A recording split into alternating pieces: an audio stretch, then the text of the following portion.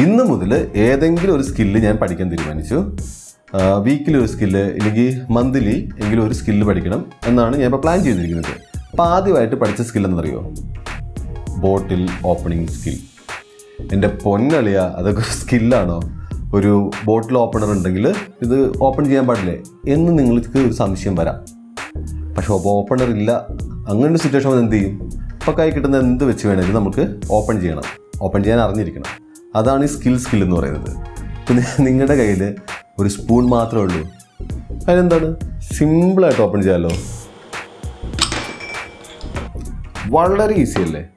ഇനി നിങ്ങൾ സാൻഡ്വിച്ച് കഴിച്ചുകൊണ്ടിരിക്കുമ്പോഴാണ് നിങ്ങൾക്ക് ഒരു ബിയർ ബോട്ടിൽ ഓപ്പൺ ചെയ്യേണ്ടത്. അപ്പോൾ എന്ത് ചെയ്യും? അപ്പം നമ്മളുടെ അടുത്ത് കെച്ചപ്പ് ബോട്ടിലുണ്ടല്ലോ, അത് വെച്ച് ഈസി ആയിട്ട് നമുക്ക് ഓപ്പൺ ചെയ്യാം. ഇതുപോലെ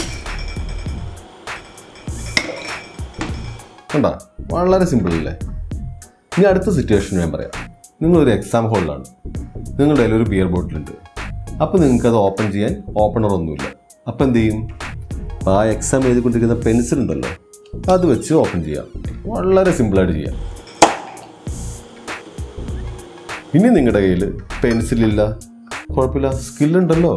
അപ്പോൾ കയ്യിൽ പെൻസിലോ ഇല്ലെങ്കിൽ കൂടെ പെന്നോ മാർക്കറോ അങ്ങനെ എന്തെങ്കിലും ഉണ്ടെങ്കിൽ മതി. നമുക്ക് ഭയങ്കര ഈസി ആയിട്ട് ഓപ്പൺ ചെയ്യാം.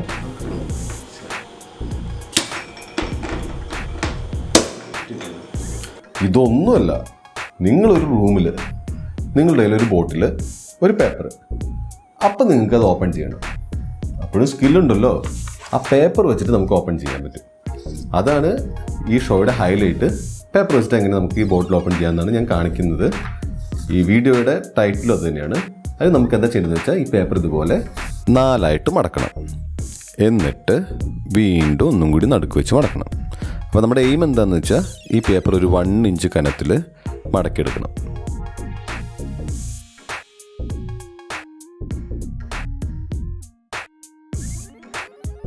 ഇതിങ്ങനെ വീണ്ടും മടക്കണം.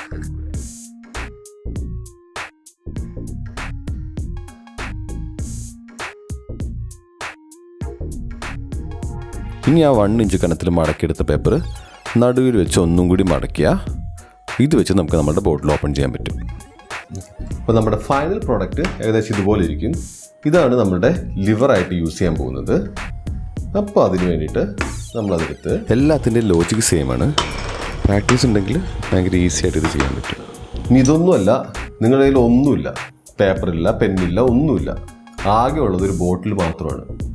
അപ്പോഴും വിഷമിക്കണ്ട, നമുക്ക് ഓപ്പൺ ചെയ്യാൻ പറ്റും.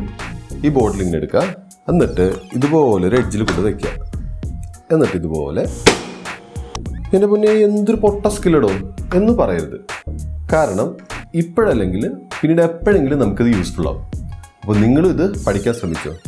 ഇതിലും നല്ലൊരു വീഡിയോ ആയിട്ട് ഞാൻ ഇനിയും വരുന്നതാണ്. അപ്പോൾ എനിക്ക് വേണ്ടത് നിങ്ങളുടെ പ്രോത്സാഹനം മാത്രമാണ്. നിങ്ങളുടെ പ്രോത്സാഹനങ്ങൾ കൂമ്പാരമാകുമ്പോൾ നമ്മുടെ പരിപാടി നല്ല ഗംഭീരമായിട്ട് വരും. അപ്പോൾ നെക്സ്റ്റ് വീഡിയോയിൽ കാണാം. ഞാൻ പോവുകയാണ്. പക്ഷെ നിങ്ങൾക്ക് കുറച്ചുകൂടി പണിയുണ്ട്. നിങ്ങൾ ആ സബ്സ്ക്രൈബ്, ലൈക്ക്, കമൻറ്റ്, ഷെയർ, ആ ബട്ടണൊക്കെ അതിൻ്റേതായ രീതിയിൽ കൈകാര്യം ചെയ്തിട്ട് വേണം പോകാൻ വേണ്ടിയിട്ട്. അപ്പോൾ നെക്സ്റ്റ് വീഡിയോയിൽ കാണാം. അതുവരേക്കും ഗുഡ് ബൈ.